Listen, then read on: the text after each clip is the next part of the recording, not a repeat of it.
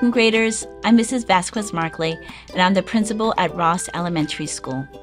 Today is a special day because you are receiving a brand new book to take home so that you can have a home library.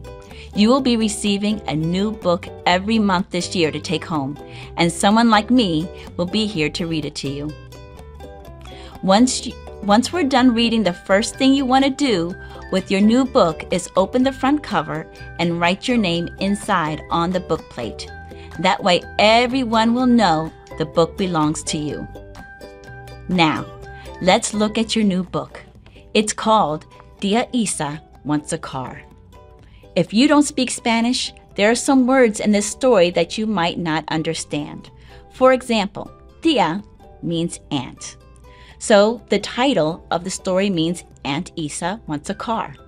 Tío means uncle. Listen for these and other Spanish words as I read the story. Tía Isa Wants a Car, written by Meg Medina and illustrated by Claudio Munoz. Tía Isa wants a car. She tells me after work when she still smells of lemon pies from the bakery. She is turning the jump rope that's tied to the fence, and I'm already up to 20. Un pisacorre, she says, to take to the beach. Really? The beach? I can't catch my breath. No one goes far from my block in the summer.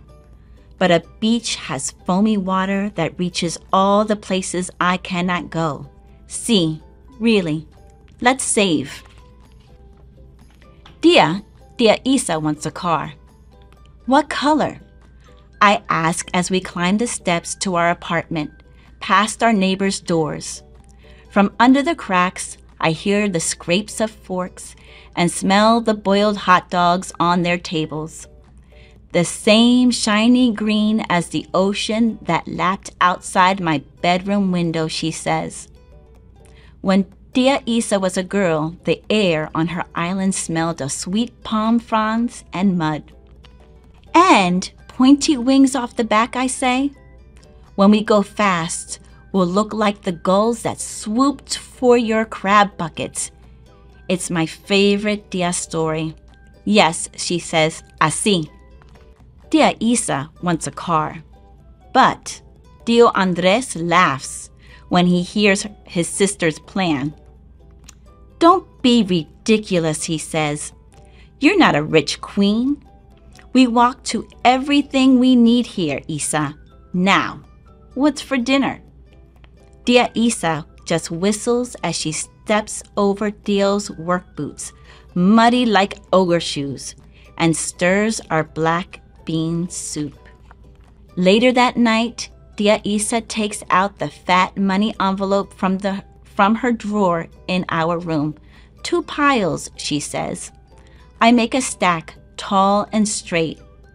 That's our helping money, which we will send back home, along with notes and pictures, so Mommy can see how I've grown. What's left is for Tía Isa's car. Too little, I think. Not as tall as a pinch. But Tía Isa only crosses her arms. What did that bossy brother of mine say? She asks.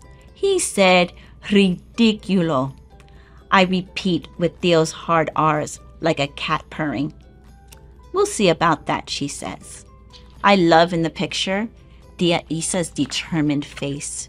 You can tell she's going to make it happen. Tía Isa wants a car. Is it waiting for us inside the lot that smells of tar? We walk along, sucking on red popsicles and looking at the clouds reflected on the glassy hoods. How much, mister? How much? Tía Isa repeats in the few English words she knows.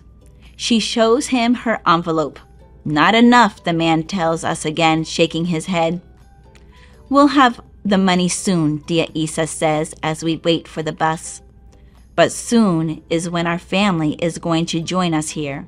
So I know soon can be a very long time. Tía Isa wants a car, but we don't have enough. I tell Señor Leo, who is sweeping his fruit store. He stops to scratch his shiny head and has an idea. Help me stack those oranges nice and pretty, niña, and I'll pay you. Tía Isa wants a car. I tell La Vieja Maria, who has windowsill cats but can't bend her creaky back to feed them. She looks over her dusty glasses and holds out her extra key.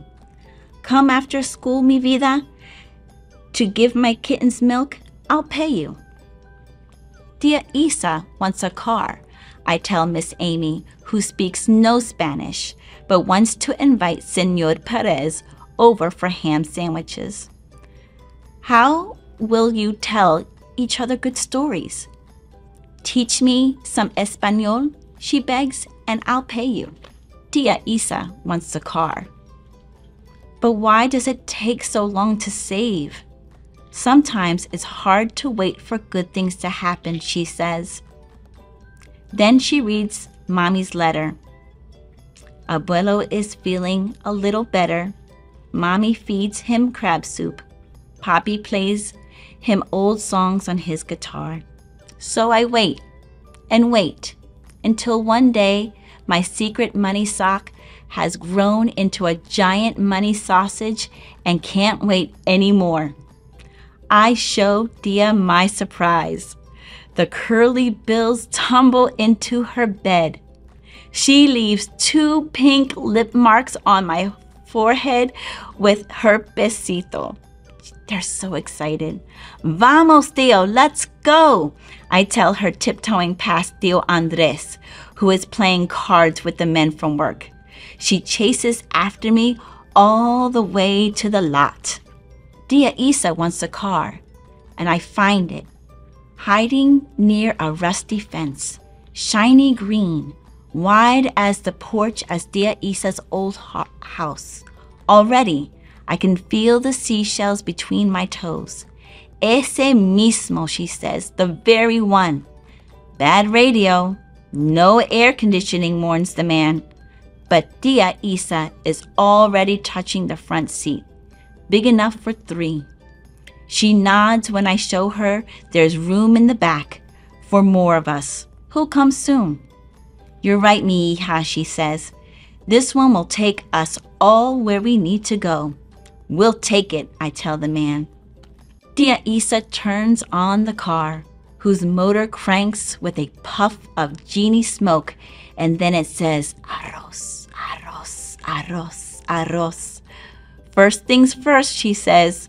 She pulls out the only thing left in her envelope, which is skinny now from the empty balloon. It's a picture of our whole family, me, Tía Isa, and Tío Andres, but also my parents, grandparents, and cousins, los padres, abuelos, and primos, who are still there, thinking about us from that breezy house by the sea. I hold the picture steady while she tapes down the corners. Then Tía Isa leans into the hula hoop wheel, and off we go. My ponytail flaps behind me like a rope cut loose. We zoom along Sanford Avenue past my school and other buildings, so squad and red. Past a bus full of tired people squeezed close, the way I hate, with no room to spin around the bars inside. Tía Isa bought a car, I shout. Tía Isa steers us to the spot I point to. The rumbling car fits into the space just right. Our neighbors come out to see. Hurry up. Apurate, she says. I check for the frowning super and run to the patch of keep-off grass. I whistle until Tío Andres finally comes out to look. Tía Isa bought a car, I call. Come down and see. He laughs in surprise at his ridiculous sister. You did it, he says, smiling to his back teeth. We did it, Tía Isa says, and there's room for us all. Tía Isa and I bought a car to carry us all to the sea. The end. Wasn't that a great book? Tia Isa and her niece worked hard to save money to buy a car. That certainly was big, beautiful, green car just like the ocean, and it is large enough to take everyone to the beach. I hope you enjoy reading this book on your own at home. Finally, we'd like to thank the donors who contributed to the Lancaster Education Foundation to buy these books for us. Enjoy reading, second graders, and have a great year.